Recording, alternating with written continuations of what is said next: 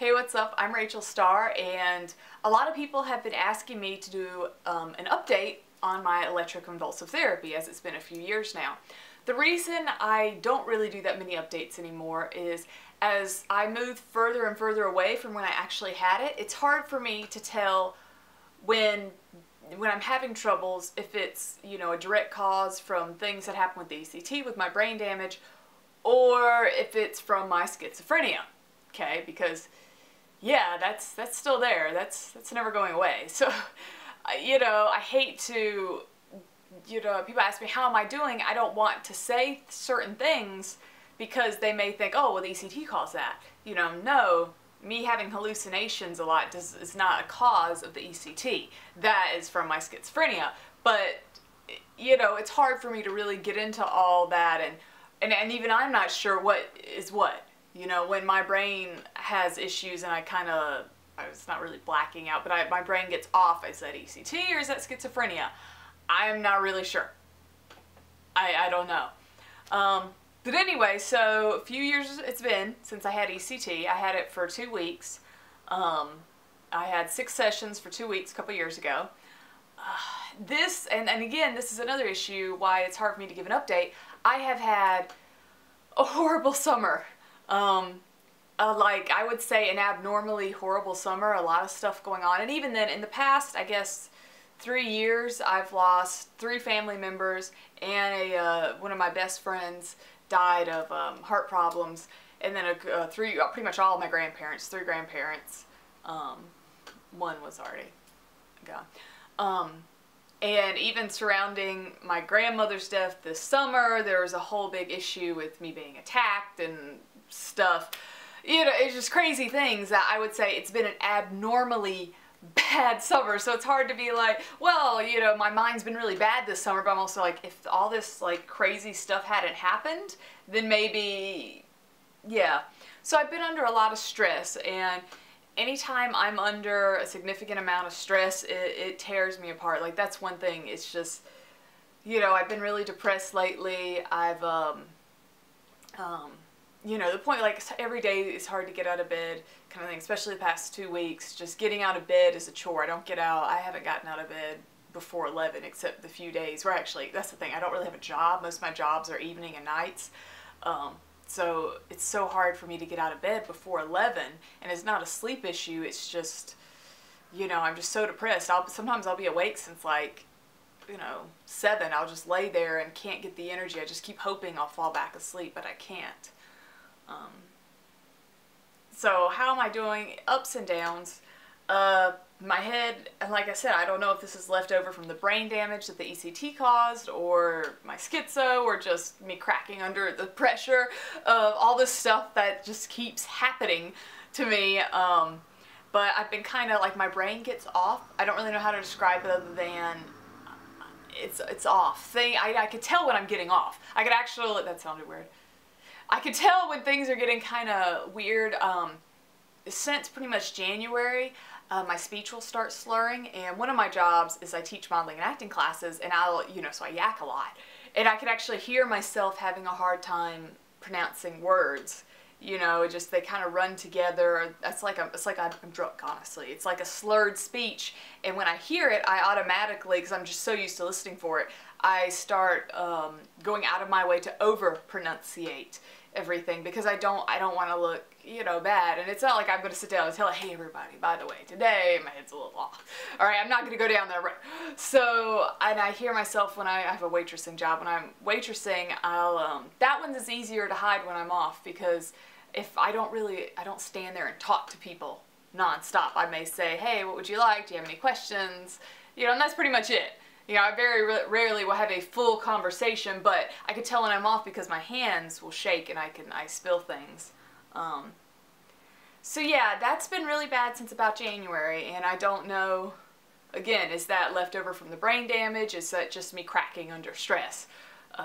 I tend to think it may be a brain damage thing. And again, not everyone who has electroconvulsive therapy will have brain damage. Like, that's okay, so that was just, you know, it did with me.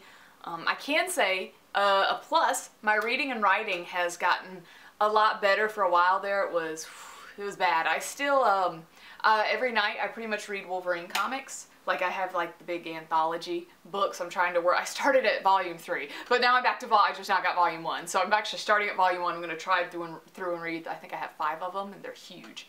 So that's actually been helping my reading a lot, being able to keep me in it, because usually if it's just a straight up paragraph of text, probably about the 4th sentence I start to have trouble with it and start skipping words, like not on purpose. But yeah, I've learned that I'm able to pretty much stick, I can read a whole comic book, sometimes multiple comic books, and not have an issue. And I mean, again, a comic book's a lot different than, let's say, a straight up paragraph, but I think that's been helping for the times that I'll realize, you know, I've read a small paragraph and didn't have an issue. My writing, I've been able to write more and more. So yeah, some of you who email me have gotten some pretty lengthy emails, and I won't lie, I do cheat a little and copy and paste. If you ask a question that previously other people have asked, I kind of keep that stuff saved, so I can just copy and paste, because I know that it's hard for me to rewrite paragraphs. If I write a paragraph, I'm like, woo, save, use that again. Say, I'm not gonna lie, I do cheat a little. Overall, I mean, if I need to get ECT again, hands down, yes. Where I'm at now, you know, in my life, the point is, I'm handling the stress. If this had been before the ECT, I would have cracked under the pressure, and that's why I originally got it. I was just becoming more and more inside myself, and I don't know how I was alive. So for me, the electroconvulsive, it saved my life, and I am still a huge supporter of it. Even with the brain damage is like nothing compared to what I've gained from it.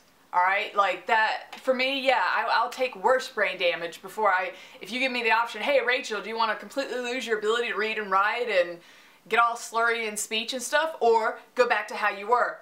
I'll lose it all. I don't care. I do not want to go back to that state I was in. And for any schizophrenics who've been in that state, and those of you with extreme depression where you pretty much just are sinking inside of yourself, and you know, that deadness, that numbness inside, and pretty much detaching from reality, it is very scary, and it's this slippery slope that, you know, part of you is still there and you don't want to go down it, but you can't stop it.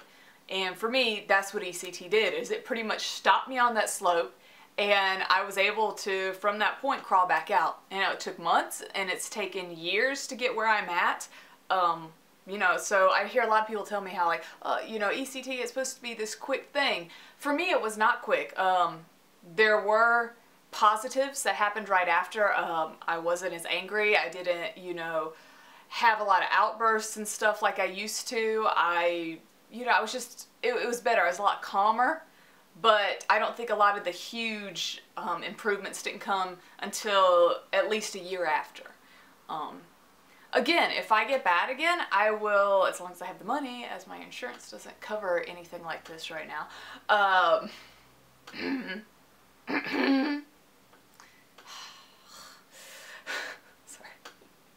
I always have an issue with insurance stuff, but we won't get into that. I'm sorry.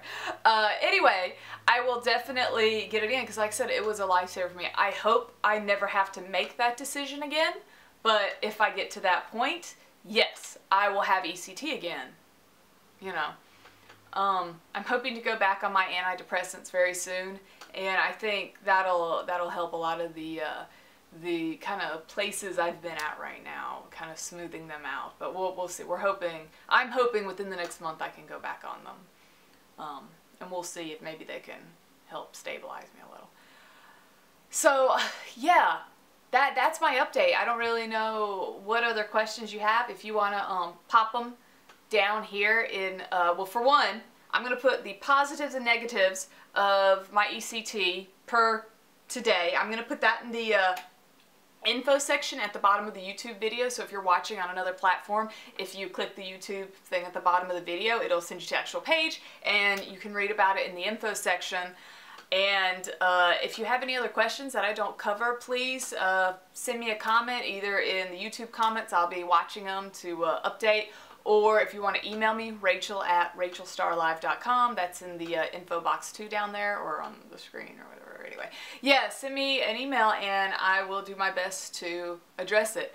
But basically, if you are out there and you're having a hard time, and a lot of times ECT is considered a last resort. I mean, for me, it took me, I think, a year to 2 years before they even approved me for it, something like that. And I had to test out of all these medications to make sure that there were no medications that would work for me, and there weren't. I don't really respond very well to antipsychotics and whatnot, and I had just gotten so worse at the time. But, yeah, I do think it's a great option. But it is not something it's not a decision you need to make flippantly. It is something that, you know, there are downsides to it. So, I don't know. I hope this helps. I'm Rachel, and thank you for watching. You know what? Especially if you sat through this whole thing of me rambling. Yeah. Alright, well, bye.